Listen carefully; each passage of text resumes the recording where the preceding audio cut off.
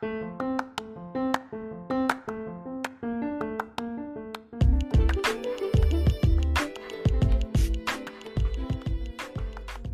literature lovers. Someone once said, footsteps are the wonders of staying alive to move forward.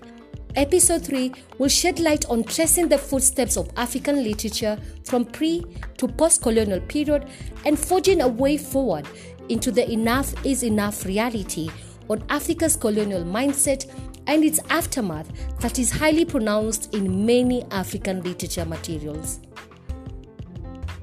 Let us put all this aside. I will discuss later in the next full episode. For this short clip, I intend to make references to newly released African books that highlight on talks of 21st century Africa in discussing topical concerns on questions of our age, letter selling.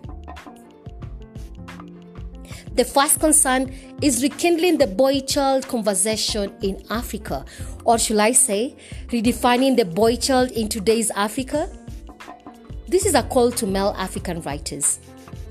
The second concern is rebuilding inspirational, real-life examples of living a true liberated life from controversial topics of sexuality to spirituality. An example of the text on sexuality is the book The Sex Lives of African Women by Nana Dakoa, a Ghanaian writer and a co-founder of the blog Adventures from the Bedrooms of African Women. It's a book that generally talks about the women's quest for freedom and identity. An example of the text on spirituality is Bamboozled by Jesus, How God Tricked Me into the Life of My Dreams.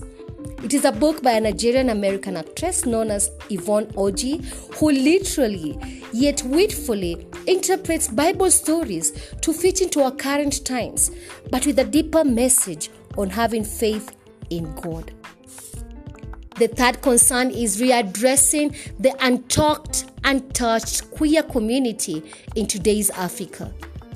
An example of the text is The Hairdresser of Harare by Tendai Huchu. It is a book that tells a story of contemporary Zimbabwe and explores a male girl character named Dumisani who strives to fit into his bigoted society. Another example is the anthology of queer art from the Brittle Paper website that voices out the cries of queer individuals that we live with in our very own societies. The fourth concern is revamping the pathways to socio-economic freedom and independence of African youth from a global outlook. Example of the text is Disruption, short fiction from Africa.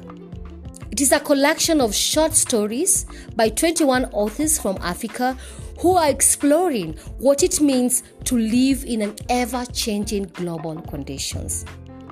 My fifth concern and the last one is restructuring Africa and the concept of self.